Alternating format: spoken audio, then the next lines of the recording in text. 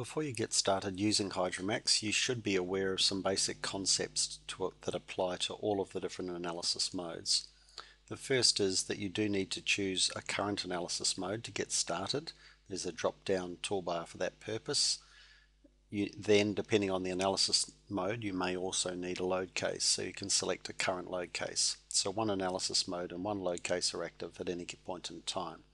Then for each analysis mode there will be a range of settings that you need to enter relating to that mode, and also possibly environment options like the waveform, grounding, or density of water to be used. If it's a mode that needs stability criteria such as equilibrium analysis or large angle stability analysis, you will want to select those criteria.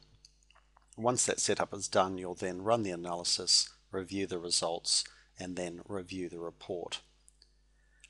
Let's take a look at the first type of analysis that we're going to look at, which is a specified condition analysis. This is a general way of looking at the vessel in a particular attitude, and we can specify the 3 degrees of freedom: the angle of heel, the angle of trim, and the amount of immersion or draft or displacement. When we're specifying heel, we can specify that as an angle or by using the transverse and vertical centers of gravity. For trim, we can specify a fixed trim in terms of the distance measured at the aft or forward perpendicular. Alternatively, we can define trim indirectly by specifying the longitudinal and vertical centers of gravity. And for the immersion, we can either specify a displacement or we can specify a draft. If we run a specified condition analysis, the results that are produced include a curve of areas and of course the hydrostatic properties at that particular attitude of the vessel.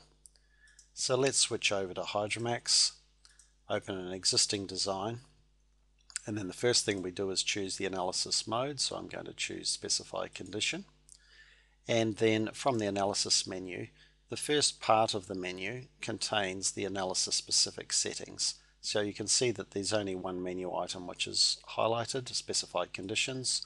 We can open that and then specify our heel. I'll leave that as fixed. Specify our trim. I'll also use a fixed trim, but I'll say 0.25, and then we can specify our displacement. So I'm going to have a displacement here I'll say 65,000 kilograms, and then click OK.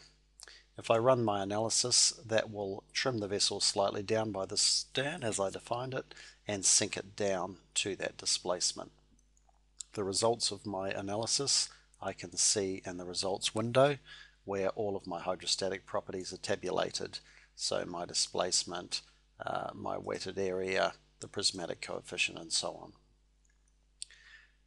To see the curve of areas, I can switch to the graph window and display that curve of areas. Thank you for watching.